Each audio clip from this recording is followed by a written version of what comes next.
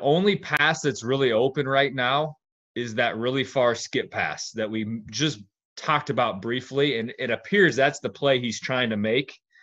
So this on-hand activity prevents any issues, but you can also see the whole defender. He's reading the eyes of the passer, and he's doing a tremendous job. He's already going to this pass before the ball leaves his hands. Now, fortunately for them, it doesn't matter because they get the deflection and steal. But had this been completed, I don't think their defense is in any disarray.